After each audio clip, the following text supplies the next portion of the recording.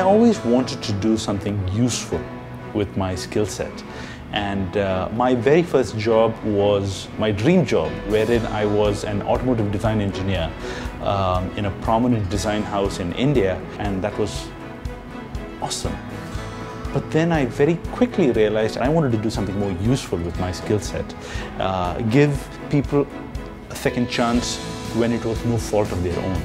So I was doing my PhD in advanced robotics, developing exoskeletal suits, and I took a break from it and I came down to India, and you have all this cane furniture that's bent in all these beautiful shapes, and you can sit on it. And essentially, if it's bent and it is strong enough to take your weight, that essentially means it's a spring.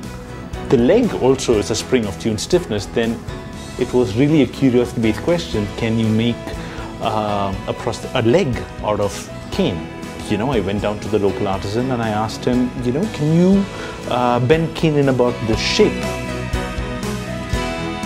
Arun sir आके मेरे को विदर चाहिए, इसमें थोड़ा bending करके देना चाहिए, L shape में बेंडिंग करना चाहिए। मैं पूछा, अरुण सर आप इसमें क्या कर देंगे? अरुण सर मैं इसमें आदमी के लिए पैर बनाता है। मैं एकदम शॉक हो गया। ऑलरेडी चेयर सब बनाता था, लेकिन ये पैर बनने का एक्सपीरियंस नहीं था। अरुण सर बोला मेरे पास आप काम करो, मैं आपको बताएगा इसमें क्या क्या होएगा।